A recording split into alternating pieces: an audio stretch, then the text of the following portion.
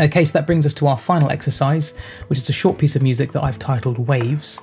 And this piece of music is in 7/4 on the video.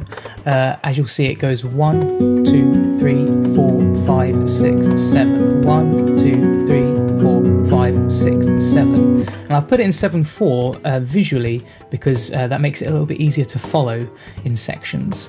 But actually the piece itself is in 7/8, which means all the quavers are actually grouped into sevens, okay? So really what we should be hearing is an accent, well, a beat 1 on the first note, but then also on the very first bass note. So if I accent all the beat 1s, it should sound like this.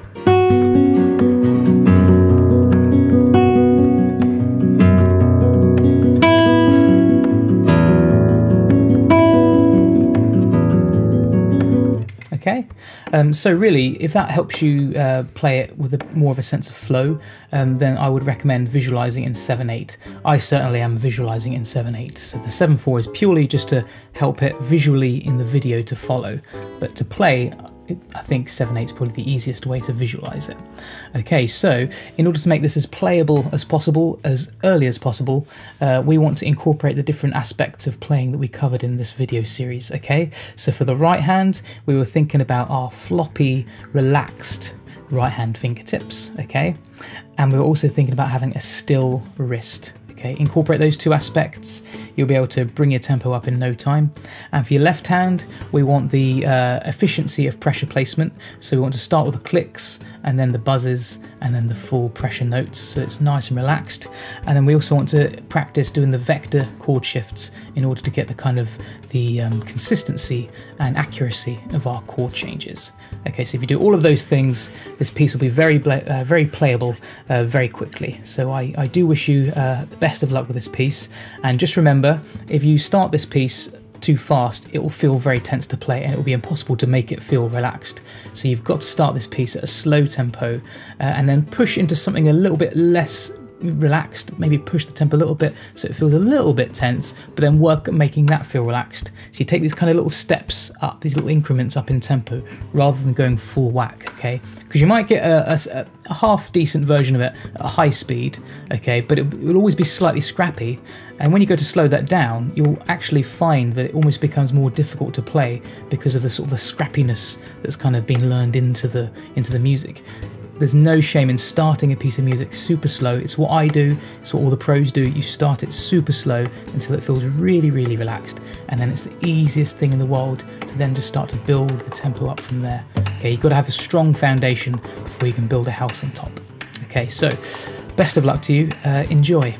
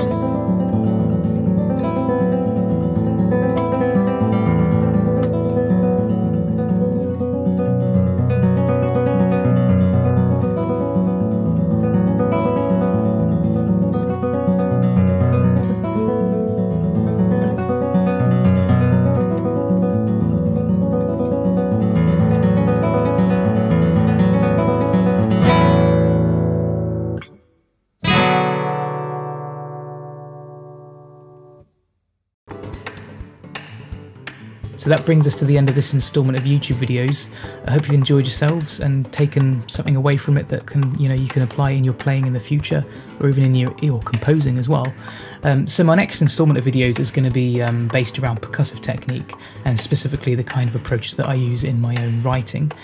So if there's anything in particular you'd like me to cover from that area, do get in touch. I'm all ears. So I really look forward to hearing from you. Any feedback, anything you think I could have done differently in this series, then just let me know in the comments. Yes, I'll see you soon. I look forward to hearing from you. Goodbye.